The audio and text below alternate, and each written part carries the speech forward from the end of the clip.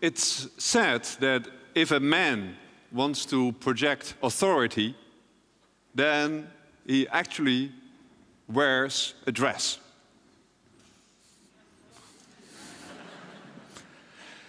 And you have observed that whether it's religious leader, judges, lawyers, or university professors, that wearing your full robes actually is not that convincing anymore. In fact, I tried it out myself.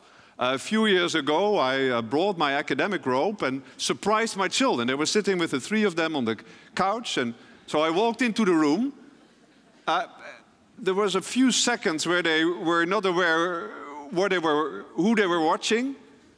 Then they recognized me, and they started laughing that loud that all three fell from the couch. So, Black Santa Claus, I think I was mentioned. So, that doesn't work anymore. And in fact, what mathematicians sometimes call proof by intimidation is not the modern way to convince people. Trust, authority has to be earned. Now, if you go back to the beginnings of modern science, for instance, the Royal Society, which founded in 1660, and where gentlemen were doing little experiments, it was not all considered to be that serious. For instance, there's a beautiful passage in the diaries of Samuel Pepys where he describes the king, Charles II, to actually give the royal charter to the Royal Society as having great fun about these fellows downriver who are, in his words, are just measuring the weight of air. Now, could you do something more silly than that? Of course, now we would say, well, they were finding fundamental laws about pressure and gases. And indeed, the modern scientific method, where you actually see with your own eyes, or as their motto said in Latin, nullius in verba, so take nobody's word for it, I have to see it myself. Actually, that was the birth of the modern scientific age. Now, what is science? And I really talk about all the sciences, the humanistic, social, and natural sciences. That's actually something that we call organized skepticism. It's actually belief in the ignorance of the experts. And Francis Crick of DNA fame, together with Watson, the discovery of the shape of the DNA molecule, he had the beautiful saying that any theory that can count for all the facts is wrong, because some of the facts are always wrong. And that is an important lesson for us to keep. In fact, there's a wonderful example of this that happened a few years ago. Actually, it was hotly debated in the English newspapers. A woman was making breakfast and was cracking an egg. And it turned out the egg had 2 yolks. That's a small chance, like 1 in 1,000 that it happened. Then she took the second egg, 2 yolks. The third egg, 2 yolks. Husband in the kitchen, children. Fourth egg, pictures. The fifth and the sixth egg. And then actually the news crew came in. There was a big piece in the newspaper. At that moment, all the chicken and eggs experts in the world start to be involved. Well, wait a moment. This might be a chicken that was taking hormones. Or perhaps all the eggs were coming from the same chicken. Or they were selected into size. But you know, all these arguments didn't really reduce this tremendous unlikelihood of one chance of 1 in 1,000,000 times 1,000,000 times 1,000,000. That's like throwing a coin 60 times and having it land tails each of them. Completely astronomical small number. Didn't reduce the chance. Till one of these experts was walking through the supermarket and certainly saw boxes, double yolk eggs. It's a famous example of what has been called an unknown unknown. You didn't even know these things existed. There's a famous saying projected here by the then US Secretary of Defense, Donald Rumsfeld, with actually describing the failed invasion of Iraq about the 3 categories, the known knowns, the thing that we all discussed, the known unknowns that you know yet you don't know it. For instance, if you look something up on a website or in an encyclopedia, and then there are the unknown unknowns. And in fact, knowing what you don't know is already a tremendous step forward. For instance, cosmologists are delighted to know that 95% of the universe is unknown to them. Perhaps just the last month there were new cosmological measurements, and in fact, this uncertainty was even added. So we know even more precisely what we don't know. We call it dark matter, we call it dark energy, but these are just fancy names to label our own ignorance. And often I ask people, what's your percentage of, so to say, dark knowledge? What do you know that you don't know? In some sense, we are all in the field of knowledge, like these old map makers that made a map of the Earth, but only knew a little part of it. And the rest of it, they just were too scared to leave it open and empty. So what they did, they painted in horrible sea monsters, projections of their ignorance. And in some sense, we're all floating in that big sea. What we're trying to do is, one by one, scare away the sea monsters that are out there. Now, if you think about the relation of science, but actually it's also true for politics, or judiciary, or religion, I think we're changing in a different style. I think the old days, you would have the people who represent that field. They're on one side, say they're here on the stage. And the other side, the society is there, in the public. These days, it's not that easy anymore. I don't know what I'm talking to. Who am I talking to? Perhaps one of you is a professor of the philosophy of science. Another of you might be a musician. And a third one could be a musician that knows everything about philosophy of science. Knowledge is, in some sense, available in much different quantities, and it's mixed together. So the very strict border between, for instance, science and society, which really was black and white, including the dress that goes along with it, is changing. It becomes much more a fractal. The boundary becomes vague, and in some sense, all of you are becoming a little bit like a scientist. You're becoming skeptical, you want to know why things work, and my point actually is that this is a great thing. Now these days, people say we live in we study all in the University of Google. Information is everywhere. It's the famous global village. And there's a great saying of a particle theorist that I very much admire, Sidney Coleman, who said, the problem with the global village is all the global village idiots.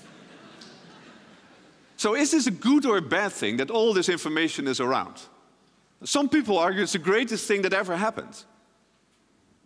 Anybody can now actually read anything. It's all there on the touch of your screen. Others deplore it. It's the end of culture. And then the third group says, well, it doesn't matter. In some sense, it's just as the invention of print and books. It reminds me of the 3 reasons to have a drink. One reason is to be festive and celebrate a wonderful occasion. The second one is to drown your misery. And the third one is to do something on a completely uneventful day. Anyhow, you will have your drink. And so I think it is with information. It is around us. It's a new world that we have to live in. Now, that means also that we have a way in which we have to talk about the trust in science. And here, too, we can trust science too much or too little. Too little, for instance, by always demanding new investigations. Some people are taking a page for the long battle that was there in fighting tobacco. The tobacco industry, there's a famous quote where in one of their internal documents they write, doubt is our product. All you can do is make people doubt because the evidence was so overwhelming. On the other hand, you can trust science too much. Astrology, for instance, is basically science carried too much further. If you think you need a human sacrifice for the sun to rise, indeed it works every time. You don't even want to try other things. And perhaps some branches of economics are taking a little bit the form of astrology. So we have to find a good balance there. And this is particularly, I think, sensitive for politicians, who are not only interested in what the sciences are saying, but also what the public is thinking, and how one effect multiplies in the minds of many. And of course, sometimes they're very afraid to even address these issues. Because simply, if you are in a debate, if you're one-on-one, then actually any of these discussions will end in a draw. One person could have 10,000 of scientists behind him. The other one could just be making things up in the television format or something, you simply will not be able to convince people. So what should you do? That's a very difficult question. And I think my message is that you should go out and reach out and spread out and engage people and try to explain to them what you're doing. Whether you're a politician, whether you're a lawyer, or whether you're a scientist. And you can look at examples in the past. For instance, to give a very bizarre example, Johan De Witt, which was one of our prime ministers, when he wanted to insure from the state, basically life insurance, he had to explain to the people what probability was. And actually he wrote one of the first books of probability. That's quite amazing. Can you think a prime minister writing a scientific thesis to explain to the public what the policy actions were? Now actually the year after that, he and his brother were very brutally lynched and murdered in one of the blackest pages of our history. So I don't want to make this example too much of an encouragement to politicians. But I think actually it shows you can do this. You can reach out and you can explain things. And you can be like these crazy people, these fellows of the Royal Society, doing their little experiments, weighing air. So I want to close actually by doing one of these small experiments. And it's actually one of my favorite ones. And perhaps you have seen it once. It's something that you can, it's my take-home message. So what you do, you will take a little plastic bag and you fill it with water. And then you take this lighter, so a little flame. And of course we're going to burn a hole in the plastic bag. Now, this works even much more spectacular if you have a volunteer and you do this on top of the head of the volunteer. I won't do it here, but certainly if you want to do it at home, please do so. It gives some extra excitement. So then, of course, you can ask, what happens if you do this experiment? So let's do it. So I light the flame and try to burn a hole. You see, I'm not very successful in doing this. Nothing happens.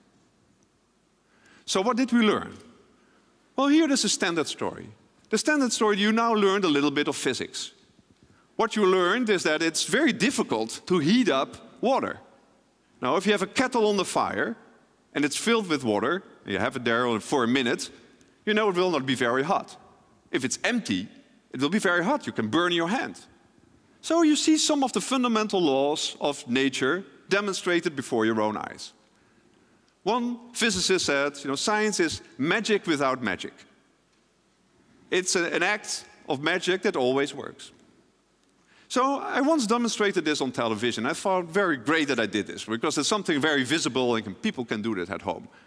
And then the next morning, I looked at my email, and there was an email message with one of a famous Dutch physicists. I said, I saw you on television.